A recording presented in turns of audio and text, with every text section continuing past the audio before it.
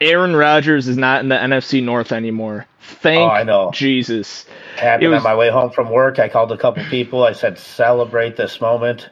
he You was remember where you're at? It's like 9/11 for us, you know what I mean? But he was 24-5 against the Bears. Can you believe it?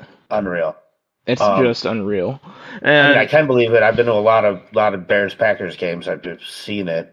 oh Dude, god. I had a game I remember I went to where we took my two little nephews, and they both live in Wisconsin. One of them was a Bears fan, one of them was a Packers fan, and it was like third or fourth coldest game ever. It was one of those late December games.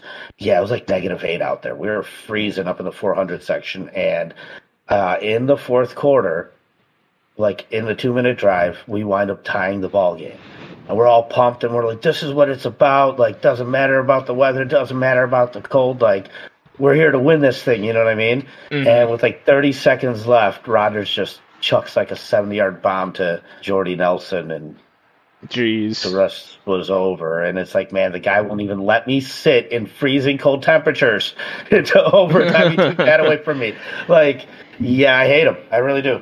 Well, I refer to this game as the painkiller game when Khalil Mack started off with like 2 sacks and a forced fumble and an interception, or whatever the hell. Like it was his first game Yeah. as a Bear.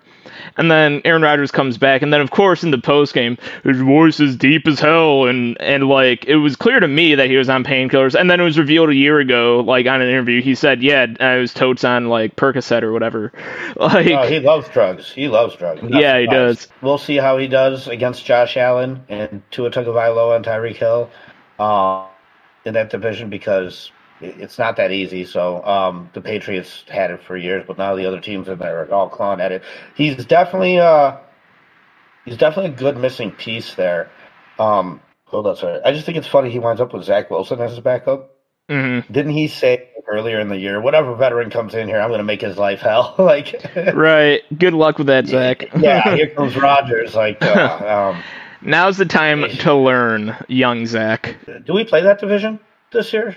It doesn't Uh, look like it. No, it yeah, looks okay. like. So really, the only chance of us seeing him would be in a Super Bowl. Hmm.